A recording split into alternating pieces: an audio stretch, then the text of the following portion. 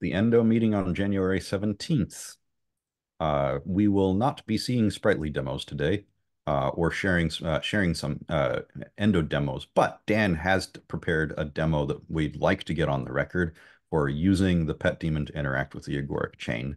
And then after that, we have procedural business. So Dan, please dazzle us. All righty.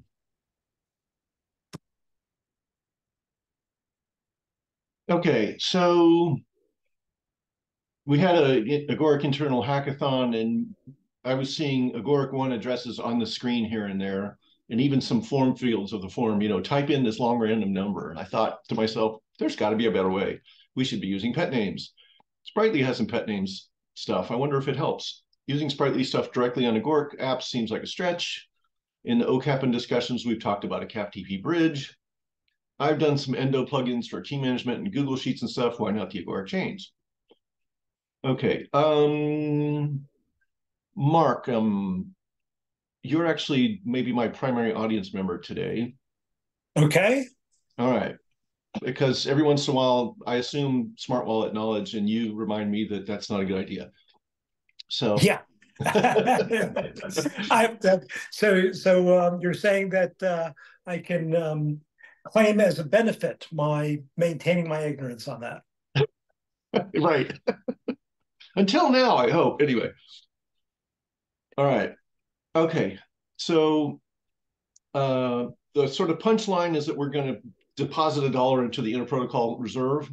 And I have nothing up my sleeves. I can run the code as a demo also. But okay, so there's some Endo CLI set up. You want to get it into your path, and it's on the Endo branch. That's the version I used for the record. I use a thing called durend. So when I CD to this directory, there's a file that says, oh, by the way, set up your environment this way. It's also handy to manage some secrets that we'll use later. Is everybody else getting good audio from Dan? Because I'm getting it choppy. I am. Huh. Okay. I can add a headset. I'll spend 30 seconds doing that. The anticipation builds. Sometimes it helps if everybody turns off their video, their camera. Yep. Sound check. Yeah. Sound check. Okay. All right. There's some Endo CLI set up if you were to try to do this at home. All right. I also have a makefile cheat sheet of so that makes it easier for me to run things again, and it also records the dependencies between the various pieces. So if you type make, it'll tell you where your Endo state is, and if you type make clean, it'll do an Endo reset. All right. This stuff expects there to be an Agoric blockchain running locally. This is the relevant magic to get that to happen. If you have this file if you have this content in a file called docker compose.yaml and you have docker compose installed, you can type docker compose up and you will have a blockchain running locally. All right. All right. So the first Endo plugin that I'm talking about is a thing called Cosmos Fetch, and it's basically network access. And it has a couple of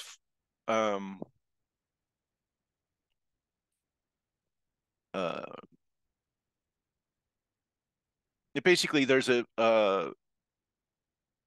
thing for doing JSON RPC and a thing for basically doing a get and then doing a JSON parse JSON and a little bit of error handling. So there's a thing called a light client daemon the Cosmos world does, and it basically you can just get from some path and decode the JSON that comes back. And then when they talk about RPC, you can execute a JSON RPC request, and then there's a disconnect, which is a no-op in this world. Okay, so that's a plugin that does network access, and if I say make fetch plugin, then it does endo make unsafe, and we're going to call that Cosmos fetch.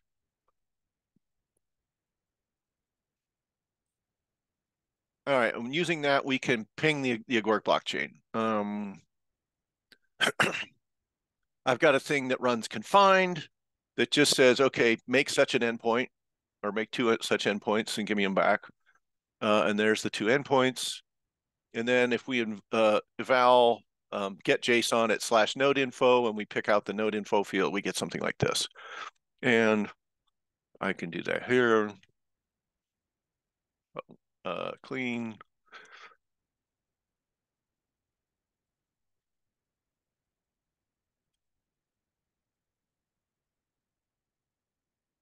Okay. Mark, is it reasonably clear what happened there?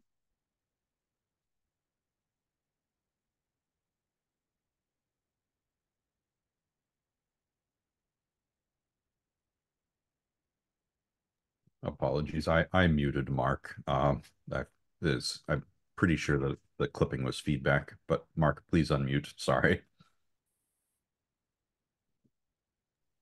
Hi. My answer was no, it wasn't clear. I'm just not through any fault of yours. Just I'm not absorbing fast enough this morning. Okay. And I know to slow down a little bit. That's good. Okay. All right. So we will slow down a little bit. Was this part about running the code, a certain amount of code unconfined and getting something that we have a pet name for? Is that clear?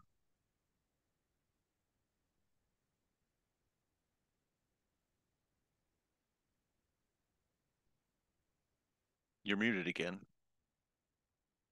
No. Oh. No, I'm not muted. You have two can you hear agents. me? Oh, I see. I see. You have two of you. Okay. Okay. So I think you're assuming that I'm more familiar with the pet daemon than I am. That's fine. Now I'm learning more. Okay. So yeah, I'm simultaneously ignorant of the pet daemon and of the wallet. So that's I'm in a badge. Okay. Okay. So I'll go slightly slower and just go here. So this is a function called make, and you pass in some powers, which it happens to not use, and it gives you back a thing with two methods on it. And it used global this.fetch. So it needs to run unconfined. Got it. Okay. Got it. And by unconfined, just to make sure I'm following, by unconfined, you mean it runs in the start compartment? Yeah. Okay. It runs without any special stuff other than endo init. And what it gives you back is a far object with two methods. Okay.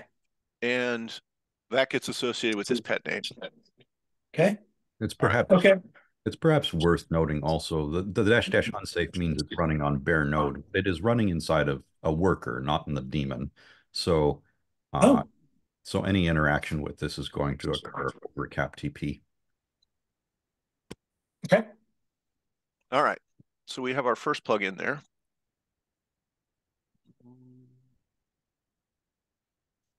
So now I can use code that does not need to be unconfined. It's just normal confined code. Okay. And I invoke it using endo make and that code there. And -p Cosmos fetch causes the thing that we did in the previous step to show up here at as the primary argument. So what does -p mean? Powers? Yeah. I forget what P is short for. Yeah, it's short for powers. Okay. So in this case, in the first case, I just ignored the powers argument. In this case, I'm going to expect something there. Okay. All right. And it's just going to, we had those two methods. We're going to invoke them, and we're going to give you back a record of the results. Okay. And here's the record. All right. Okay, good. Good. This is the speed that I'm able to process. Good. Good. Okay. And then this Cosmos fetch thing gives you back something with a get JSON method. So I'm going to just use endo eval so I can just freeform type some JavaScript and get it evaluated. I'm going to use the get JSON method to get the /node info. So this is like doing curl, right? Curl of Okay. this / that, getting back some JSON, picking out the node info thing. I see. Okay. And it prints like that. Okay. Okay. All right. So now we can ping the Agoric chain.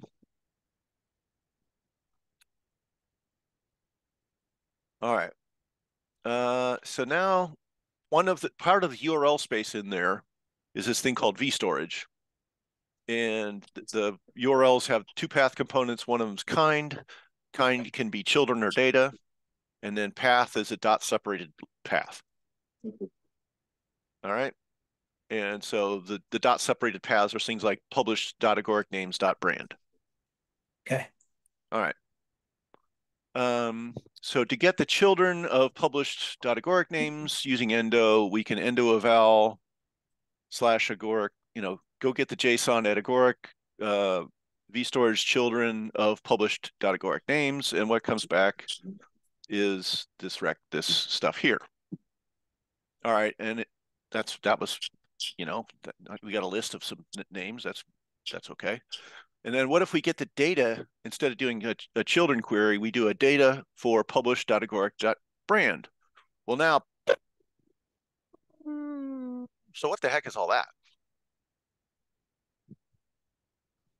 Well, if we JSON parse it a couple times for reasons that I won't go into, we get something familiar. Can you go into that a couple of, just a little? Okay. So the vStorage stuff can only store strings. So when we have cap data, we have to stringify it. And then it can store like a history of strings throughout the blockchain. Got it. And still, that's why there's a value 0. So you can sort of get the latest one and it has a block number, and then you can say, okay, what happened before that block number? What happened before that block number? What happened? So okay. And just to be clear, what we're looking at is the result of a JSON parse, but not the result of a small caps on Marshall. That's correct. And we are seeing the small caps encoding in the JSON parsed data. That's correct. Yeah. Okay. So there's an outer JSON envelope that is responsible for making it possible to traverse the chain's history, and an inner envelope, which is our marshalling format. Okay. Right.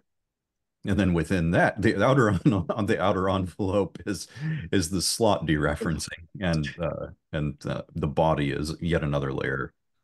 Okay. But cap, if you're in this meeting, you're likely to have seen cap data before. All right. So this Smart Wallet plugin has a whole bunch of things, but a big part of it is that it understands these unmarshalling conventions. And so if we invoke the Smart Wallet plugin and we call it Client Maker, because that's what it really is. And it's sort of got two kinds of clients. If we go all the way back to the top here, there's two main things that we can do here. We can do these rich vStorage queries, and we can sign and broadcast offers. And so everything I'm talking about so far is in the rich vStorage query thing. And so we're going to get a client that really knows how to do those rich queries. So the client maker, I have renamed it Factory just to confuse you. Here's the binding over here, Factory client maker. This is go use the pet name client maker, get the JavaScript object and bind it to the name Factory for use in this evaluation. Then we're going to call make query tool, and I could show you the code for that over here, but I'm not going to. Dan, your audio broke up. Let me see if I inferred correctly what audio I missed. Factory client maker says look up the pet name client maker and bind it to the lexical variable factory. Bingo. For the eval. Okay, good. All right. And local is a short version, which means look up the local pet name and bind it to local. All right. So now we can evaluate this. So we are clearly going to need network access here. So we give it network access. And so if we use that query tool and query for publish.agoricnames.brand, we get this unmarshaled stuff here with actual synthesized brand objects. Okay. All right. Those arrays of pairs represent maps of names to values. You can use from entries to turn it into a record. If the scheme folks were here, they might not use from entries 100 times a day. So I was going to explain that.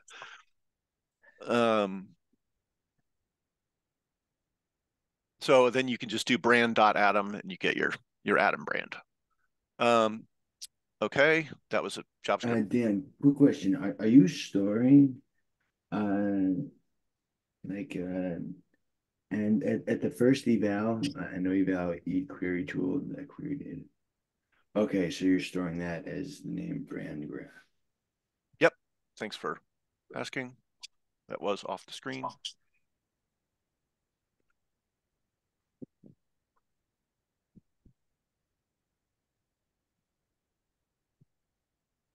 Brand graph. Okay.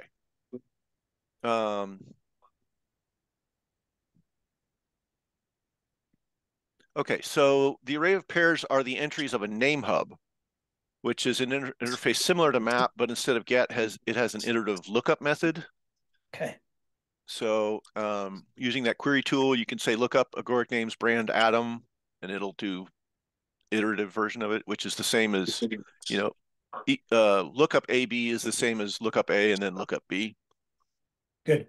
Now, so is it when you say it's the same, just the mechanics of it is that the lookup A, lookup B, it would be the request sends the message lookup A, and then it would be the sending node that sends the message lookup B to the promise for the result of the first. Whereas in the iterative form, there's one message that's sent, and then it's the name hub that sends the next lookup down the line. Correct? Yes, but in this case, the computation is kind of split. What gets saved in vStorage is this array of entries. So I'm sort of kind of faking the name hub API based on this array of entries that I've got here. Am I making any sense? But all the stuff you said about promises and messages is true still, I think. Sure. So the I see. The query tool is the thing that's in the role of name hub. Got it. Right. Okay. And I think it's worth noting at this time that in my working copy, you would instead of doing this eval to do the lookups, you'll be able to just use dot delimited pet name paths because it respects the lookup method as a protocol. Oh, you could just do query tool .agoricnames.brand.atom. Yeah, you'd be able to do like endo show right query tool .agoricnames.brand.atom. Yeah. Wow. Good. Good. So to the right of the colon, it's not just a pet name, it's a pet name path. It will be, yes. Okay. All right. And by the way, in case the Sprightly audience watches the recording, this name hub stuff is the pivot point where I hope to get interop between Agoric and Sprightly. The name hub API. Good. That's the right first choice. Yeah, that's the most important one. All right. So certain amount of this stuff was, how the sausage is made on the Agoric end, but this name hub lookup stuff is the API that I'm really interested in. Yeah. By the way, Michael is currently looking at the name hub API, so you might want to coordinate with him to make sure you're in sync. Yeah. I want to tell me when it changes, kind of thing that it has very poorly right now. Anyway. All right, and reverse lookup. Okay, so there's also our smart wallet offer client stuff works similarly. When you make an offer, you give a bunch of information that ends up into the Zoe offer API, and the way you give things like brands is you give these object references that get serialized and using Marshall and such like that.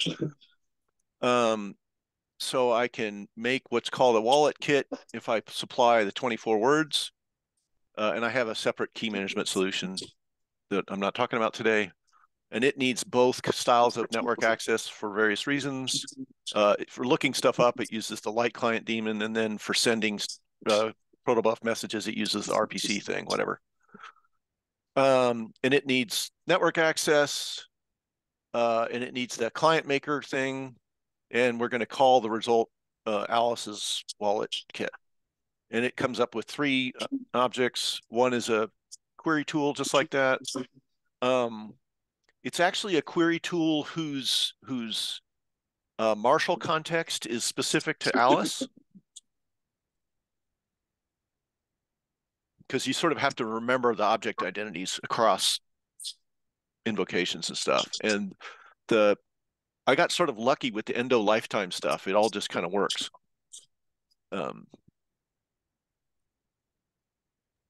So I'm not following. Explain what the hazard is, where it might not work, or in what way you're lucky. So you fetch a brand, and then you reset the daemon,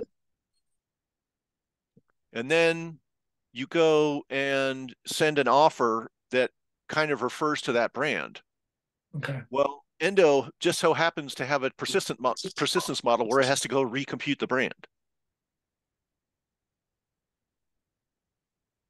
Does that make sense? No, not yet. What do you mean recompute? Oh, imagine restarting your computer.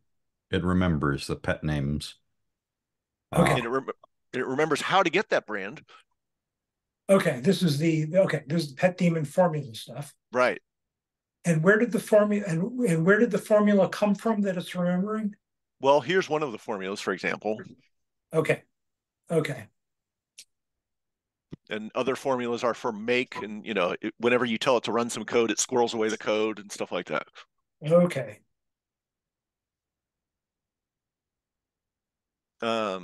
So yeah, you can have these sort of identity disconnect things where you're like, I gave you the brand, why don't you recognize it? Because you looked it up twice and synthesize 2 different objects. But after realizing that I needed a query tool for Alice and a query tool for Bob, and they each have separate brains, right? Mm-hmm. Then it all made sense. Okay, and the smart wallet is the thing that knows how to send offers, and then there's this transaction thing for making lower level transactions if you happen to be in the mood for that. I don't have any use for that lately. There's this stuff about how I would have liked to run more of this code confined, but blah blah blah. And then each offer needs a fresh ID. I could have just used serial numbers. I happen to mix the clock in. I think that's kind of boring. I'm going to skip over that. Is there something quick you can say about the difficulty of getting protobuf libraries to run confined?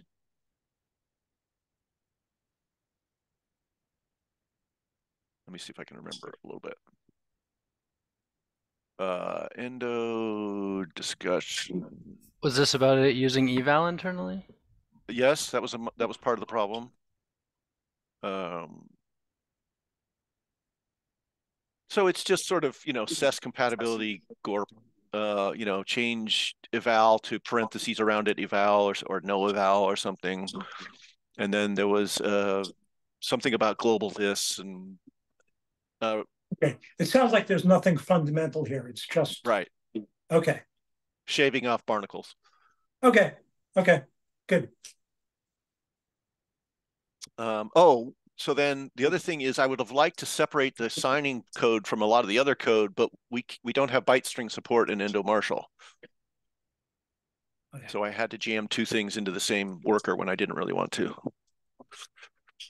And by byte string, you mean what in OCAPN we're calling byte array, just a binary Yeah. Okay. I would have liked to say sign these bytes. Okay. Okay, so then I've got this little thing that comes up with fresh IDs of the form bid 420, 420, 48.4.5, whatever. Happens to use the clock, could have used just serial numbers. And then to actually send money to the reserve, I have a make file thing, and it happens to use this guest stuff that I don't really want to talk about too much stuff. But I basically give it the wallet kit and the ability to make fresh trade IDs, and I say run this reserve code unconfined. No, confined, sorry. Run the reserve code in the normal way, confined. I give it 2 arguments and Alice's powers, and it does a bunch of stuff, and it spits out the fact, num1 satisfied, you might recognize from the Zoe API, some payouts. That's an amount there. It got deleted by the node console stuff. And it gives you the transaction block height and transaction hash in case you want to do whatever with that. We can look at the actual reserve code, which I think I'm happy is kind of straightforward. So the code starts by turning the command line arguments into a brand and a value record where we look up the IST argument in the Agoric names brand to find the brand. So, yeah. So that's the look up Agoric names brand, and then the brand name is the command line argument. And we look up wallet in our pet name store to find our thing that has a vStorage query client. So that allows us to get a brand object. And so now we've got this amount thing here. You'll forgive me for not importing ERTP amount math make. And then it allocates a fresh ID.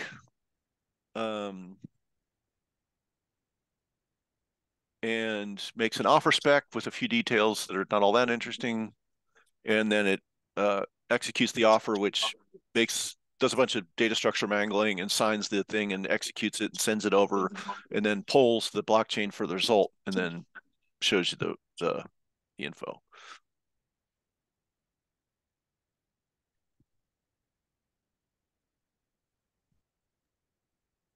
I know we're all with video and audio off, but I believe that the crowd has risen and is cheering loudly. So the premise here is that you could have things that watch the chain and go, oh, the market conditions are good, I will execute this kind of trade, or that kind of stuff.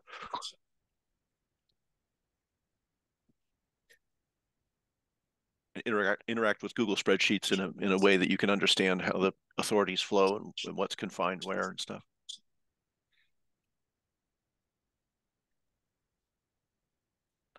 I like it. And this is in the playground. It is.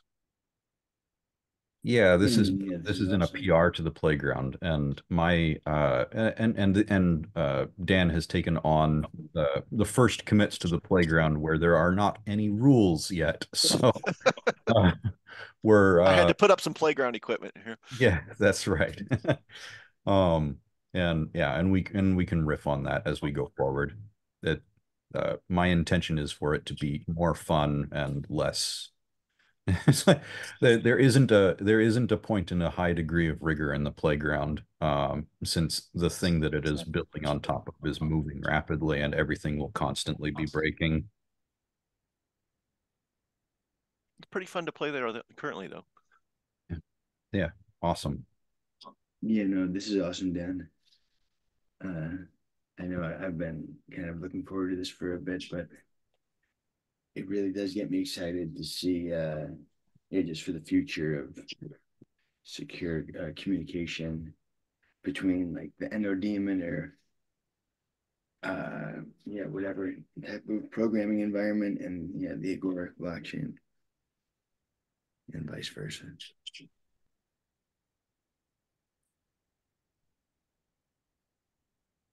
Yeah, and then the next step, I suppose, among the many possible next steps, would be to go and have the same and create an entry in the playground for a moddable device, and then oh yes, and then connect I might have to do that now that you've planted that idea in my brain. That was one of the first things I did with hardened JavaScript. Iterated prisoners dilemma. Do we have some moddable devices on hand? I do. I have What do you one. got? I have a Moddable 3 or Moddable, I don't know. It has a display and Wi-Fi or something. I can't remember. Oh, I can show it to you. Chris is holding the Moddable 4 there, I see. Yeah, he's got the brain implant. Right. Well, it's invisible unless it's attached to my brain. So far, obviously we're running the whole Agoric stack on XS, but so far we haven't actually run much of the Agoric stack on a moddable, or any, as far as I know, on a moddable device running XS. That's right. Is that correct? Okay.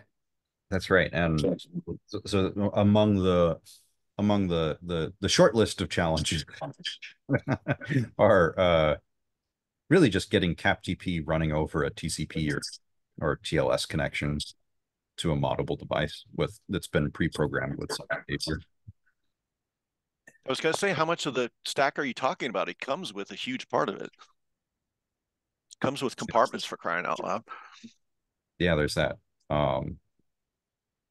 One part would be if you wanted the light bulb to remember its state, then you might, and you wanted it to support delegation, it might be valuable if it had orthogonal persistence. So now, are you doing message replay on XS, even though we use XS to snapshot?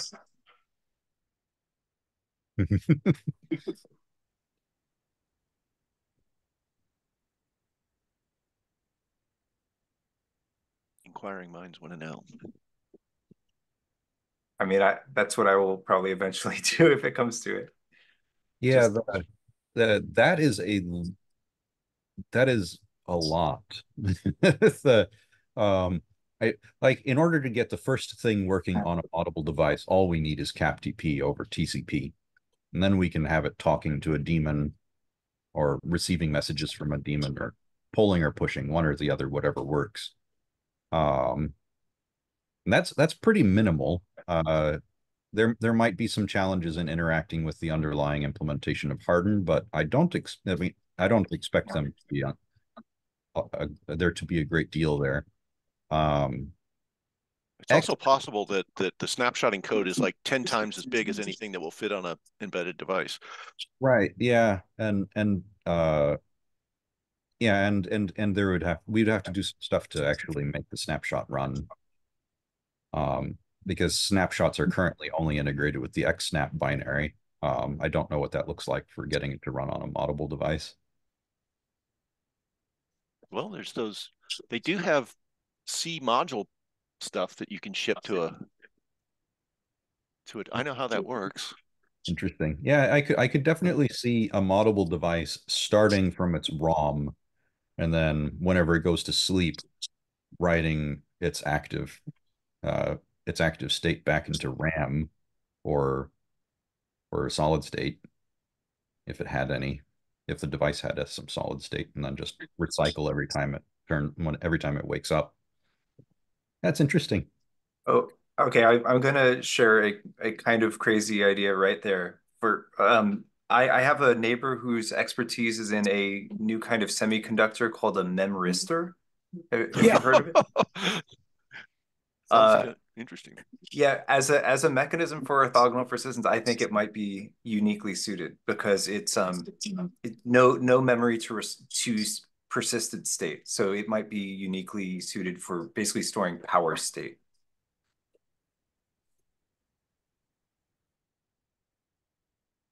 Today I learned.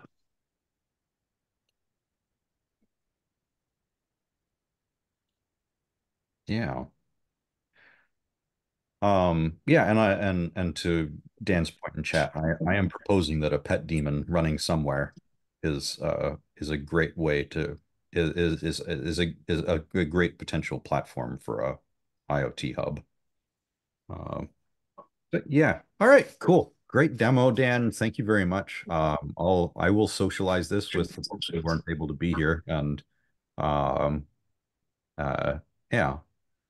That leaves us with some procedural business, and ZB had a topic. That's true. Thank you.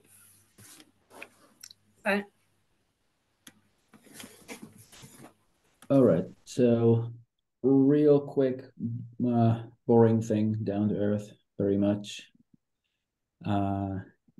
So we've recently had a situation where it turned out that lockdown is not working when we upgrade Chrome to a latest version because of one additional change in the intrinsics. So I decided it would be nice to know ahead of time.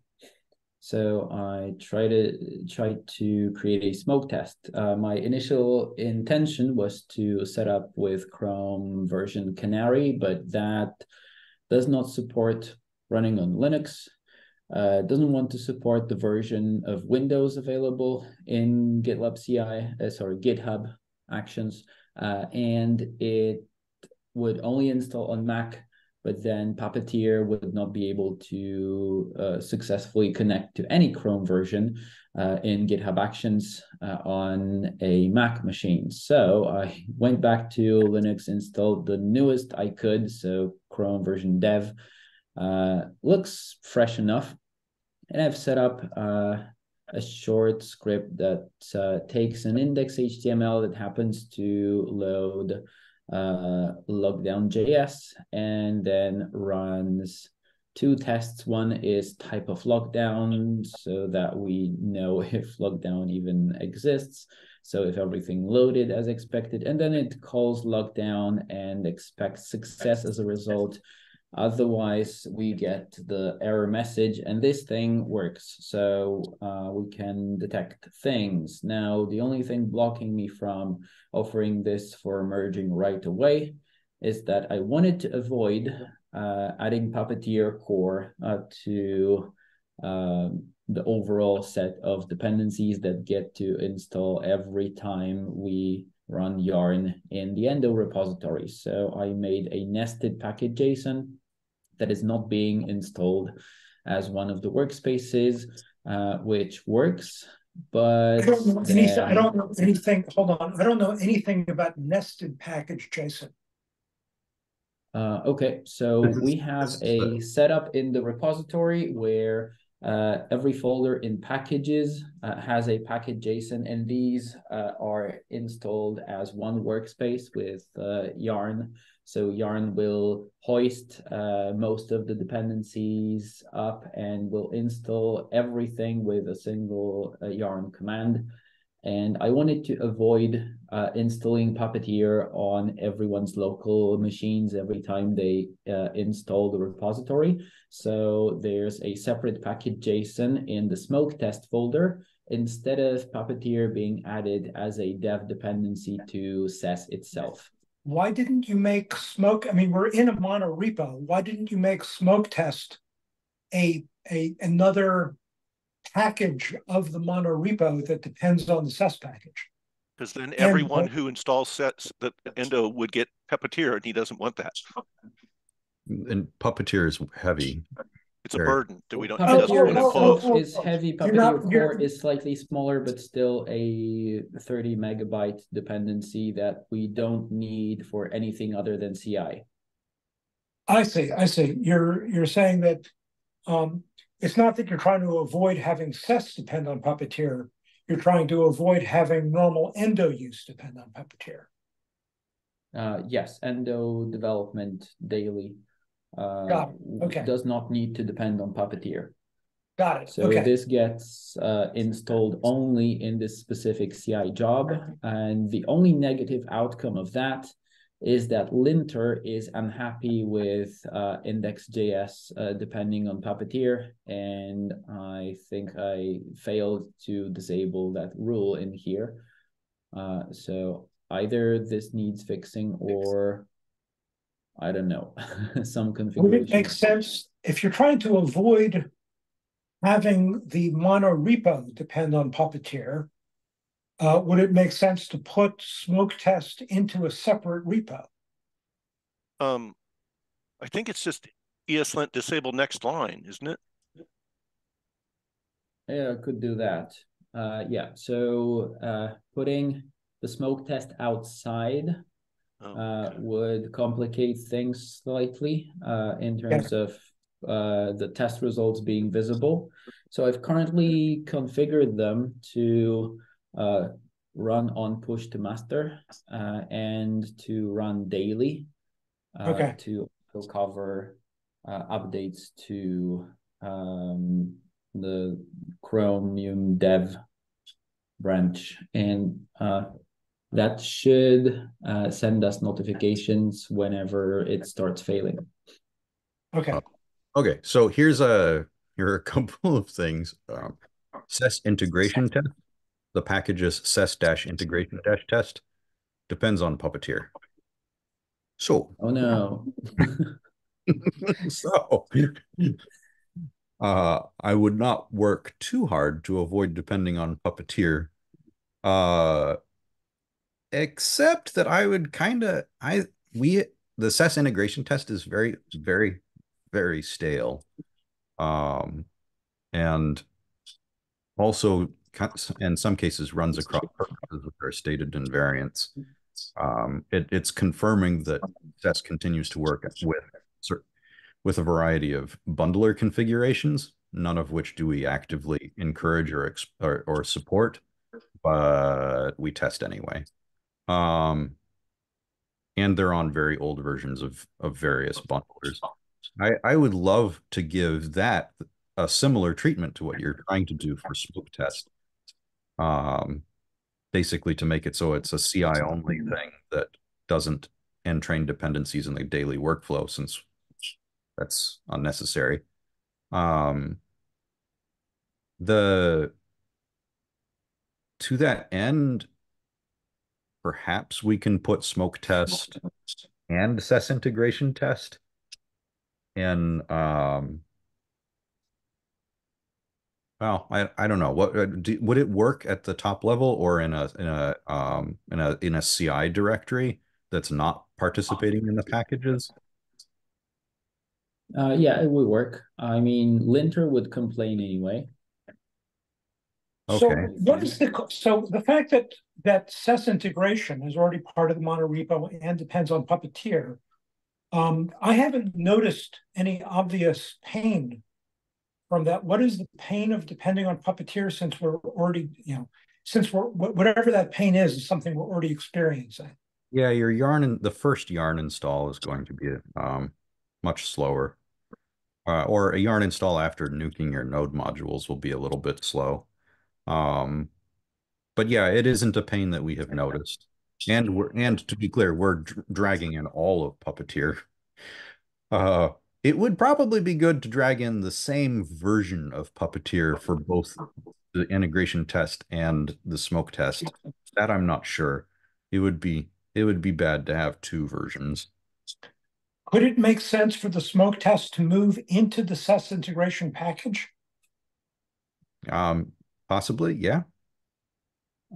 Likely after a noticeable refresh of what's in the existing integration tests.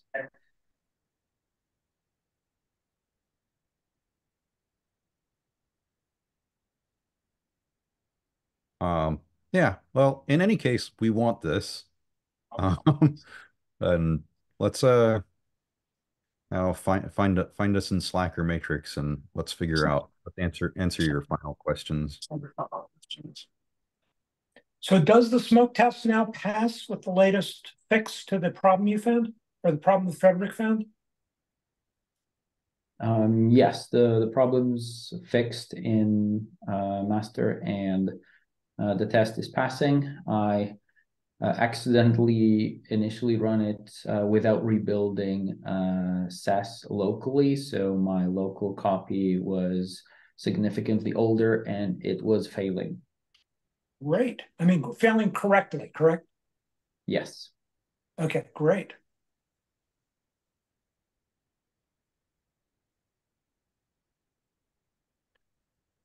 Okay, so to finish with an action point, I'm gonna wrap up the pull request, and I'm waiting for comments on how we want to resolve what's left or where we want this located. Any possibility that this generalizes to canaries of the other browsers?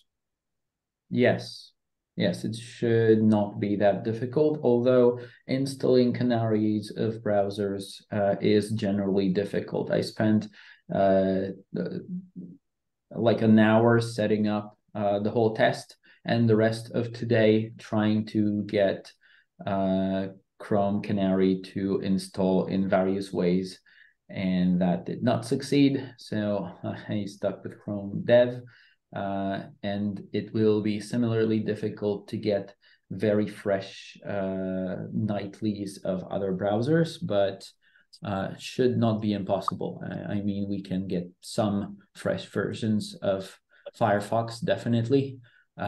And I'm not sure about WebKit, but WebKit doesn't release that often into a new version of a browser. So just downloading headless WebKit should be enough for at least some testing. Okay, great, great.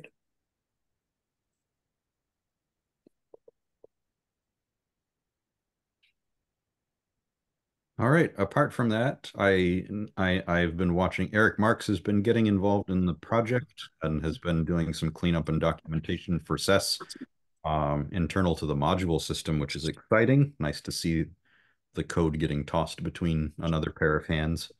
And I owe Eric a review today before I start turning the crank to cut new releases. That's the plan for today. So. And as for the sprightly demos, I'll reschedule with them and let you know when they're available. I think that's a meeting for the day. Okay, great. Ciao. Thanks for the eyeballs on my demo. Wow. Thanks for sharing. Take care. Thank you. Thanks. Cheers.